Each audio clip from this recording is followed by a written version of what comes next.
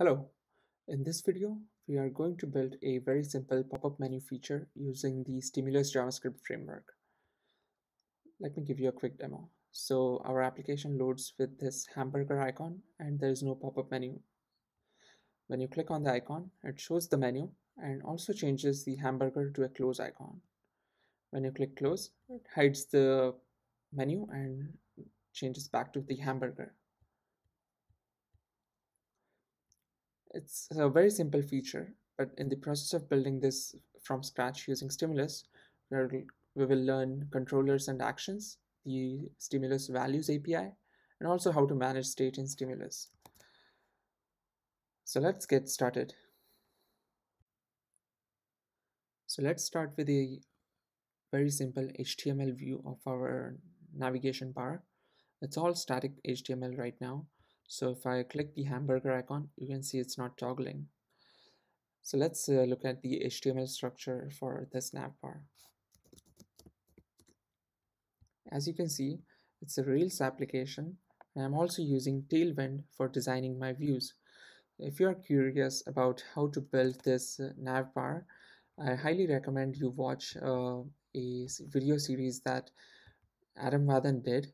Adam is the creator of Tailwind, and I'll put the link to this video in the show notes, so in the description. But this video goes in detail about how to build a navbar using Tailwind. So let's get back to code. So we have let's understand the HTML structure for this navbar. So I have a main header element representing the navbar. Inside that, I have two div elements. The first div, it contains the logo and the hamburger icon, which you can see. And the second div is the static HTML for the menu. This is the menu, and we want to make it dynamic.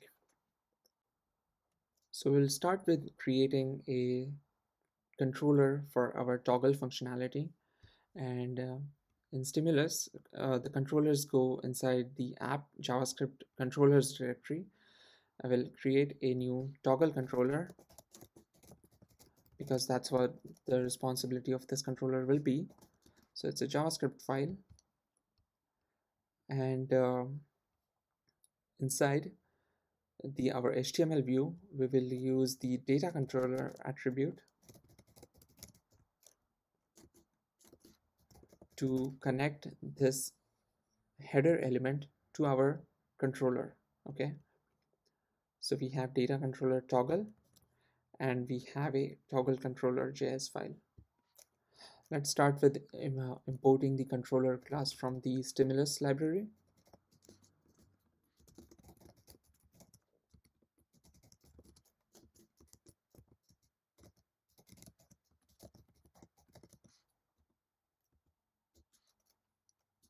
Then we'll create our class.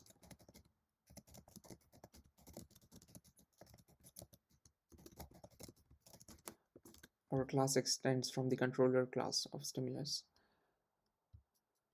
All right, let's save that. And the way Stimulus works is you put these data controller classes, data controller attributes on your elements that you want to connect to your classes. And when the page loads, Stimulus detects that you have a data controller class and it finds the name of that attribute, data controller toggle. So it will try to find a toggle controller JavaScript file and it creates a new instance of that, and it fires a connect method, so which we can use to verify that everything is working. Okay, so here I'll just log connected.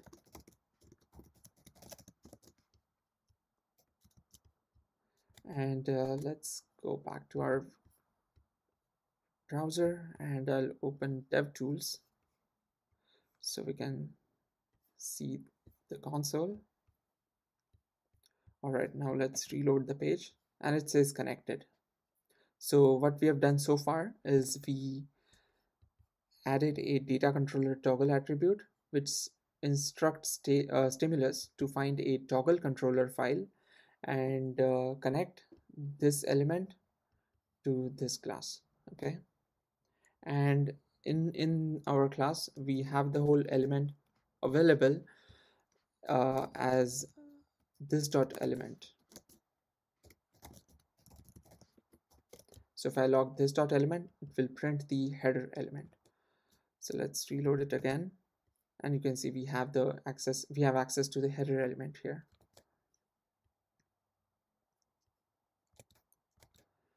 Now let's get rid of those logs. Actually, I'll leave the connected. Now the next task is how to make this hamburger icon toggle this menu. So for that, we need to access this menu, right? We need to hide or show depending on some state. But right now we are interested in accessing this element inside our controller where we will control its visibility. So, and the other thing is we want toggle to happen only when you click the button, right? So we need a way to connect this button's click event to the visibility of this element. And in Stimulus, you do that using the actions. So we have the button, and I'll add a data action attribute on it. And in here, I'll say, whenever you click this button, I want you to find the toggle controller and call some method on it. I'll name that method menu. So to repeat, what this means is find whenever you click this element on which this action attribute is present, whenever you click this, find the toggle controller and invoke the menu method on that. Okay, so let's add that. We'll just log something here.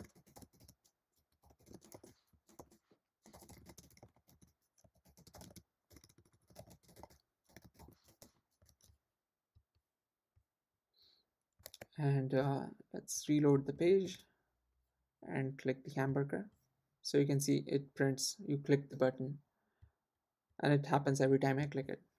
Okay, so now we have a way to listen to the click event on the button, and we didn't have to use the add event listener or any other JavaScript code. We just added a simple data action attribute. Okay, now we want to access this menu. How do we access that? So in Stimulus, you do that using the targets. So similar to action, let's add a data toggle target. Basically, the toggle is the name of the controller, and we are marking this element as the target, and we will name it menu. It can be anything, but the syntax is you say data, name of the controller, and keyword target, and you name it whatever you want. So here we have a menu target, and we want to access that inside our Stimulus controller.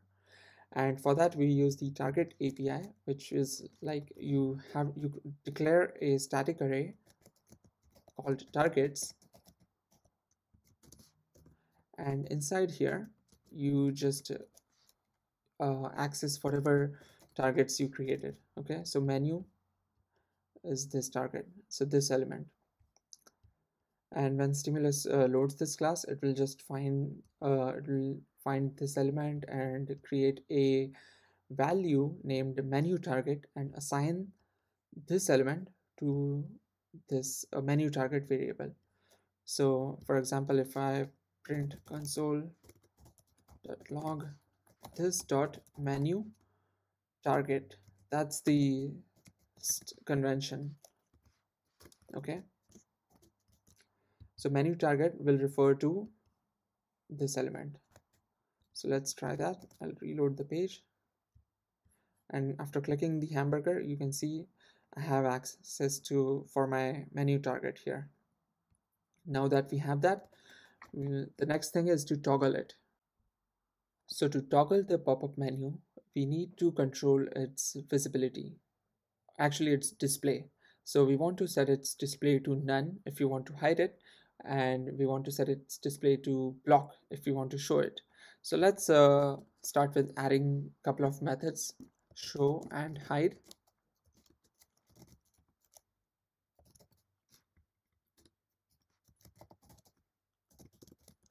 when we want to show, we will set the display to block, and when we want to hide it, we'll do the opposite and set it to none. Okay, and we want to call these methods whenever they click the hamburger icon, so that's inside the menu method. And for that, we need to check whether the menu is open or not right now. So for that, we need a state variable. We'll add that inside the initialize method, which fires before the connect. So let's set is open to true right now, because we have the menu visible here. So inside the menu method, let's check if the menu is open. If it is open, then we want to hide it. So let's call hide. If it is not open, then we want to show it. So let's call show. All right, so I think that's all we need here. And oh, one more thing. Once we toggle the menu, we also want to change the value of is open, so it takes effect in the next click, right? So let's set is open to whatever its current value is and negate that. All right, so I think that's all we need. Let's refresh the browser and click the icon. And you can see our toggle feature is now working as expected. Now there is one problem with the current design, which you can see. When the page loads, our menu is visible by default, which we don't want. We want the menu to be hidden by default, and when you click the icon, we want to toggle it. Okay, so let's implement that. So in our HTML, we will set the menu to hidden by adding the hidden class. So this will hide the element initially, and also we will change the initial state to false to indicate that menu is not open right now. And when you click it, we check if it is open or not. If it is not open, then we'll show it. Okay, so let's reload the page, and you can see the menu is hidden now. Let's click it, and it adds it back, and it works as expected. Now we have a working solution here. We could stop here, but right now we are keeping our state in the controller, and Stimulus recommends to keep the state in your HTML. So the reason for that is if you have your state in the HTML, you can work with your HTML from anywhere. So when the initial page loads, your controller can access that.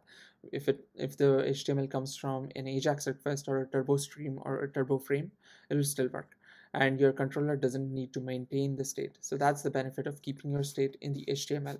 It works really well with the turbo libraries. Okay, so what we want to do is get rid of this open variable, which is the state for our controller, and instead we want to put that in our HTML. So how do we go about that? First, let's add a new property called static values.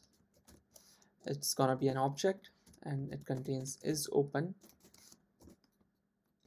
and it takes an object that you can pass the type as boolean and the default value to false. Now we have that, so we don't need this is open variable. So let's get rid of that. And the way you access that is open is similar to menu. Like you had menu and menu target, you have is open and is open value. So instead of is open, we'll use is open value.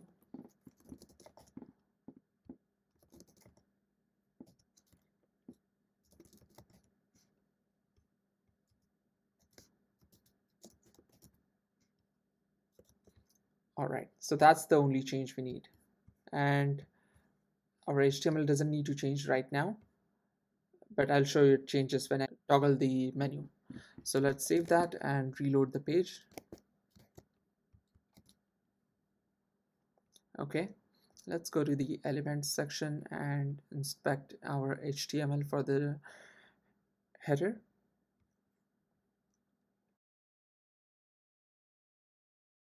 And you can see it toggled it back toggled it to visible, and it also added a data attribute called data toggle is open value, and it set it to true. Okay, if I click it again, it sets it back to false. If I click it again, it sets it to true. And the nice benefit is that if you, so this was the initial page load. Now your HTML can come from a turbo frame request or turbo stream, and as long as it has that attribute, your stimulus controllers will just work, and the controller doesn't need to maintain any state.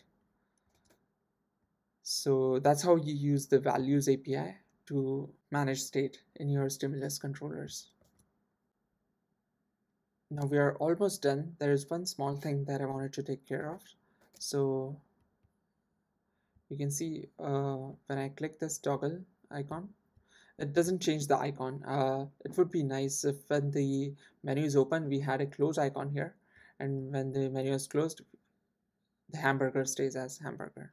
So let's try to add that. So for that, we will need, so right now the hamburger icon is implemented as an SVG element. You can see it here. Let's add a SVG for the close icon. Now I won't add the complete SVG because the SVGs are just HTML elements, and you can just add paths to replace the content. So this is the SVG icon for a close icon, SVG element for a close icon, and it's hidden by default. So let's save that and reload the page. Nothing changes on the page, but if I remove the hidden class, let's see, you can see we also have the close icon. So, and they are part of the same SVG. All right, so let's make it hidden. Now think about a way to toggle them dynamically. So we saw how to access the menu item using the target, right? So we can do the same thing here. So let's add a data toggle target equals hamburger, and we will do the same for the close icon and name it close. So now that we have marked them as data toggle targets, we can access them both in our targets API. So we can do hamburger and close. And the only thing we need to do is here is when we are showing the pop-up menu, we want to hide the hamburger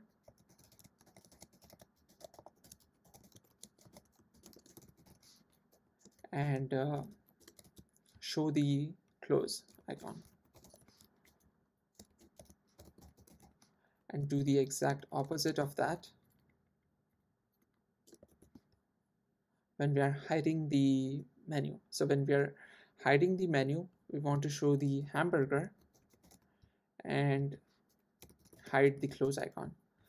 So with that setup, let's reload the page, and you can see I click the hamburger, it toggles the menu as well as adds the close icon.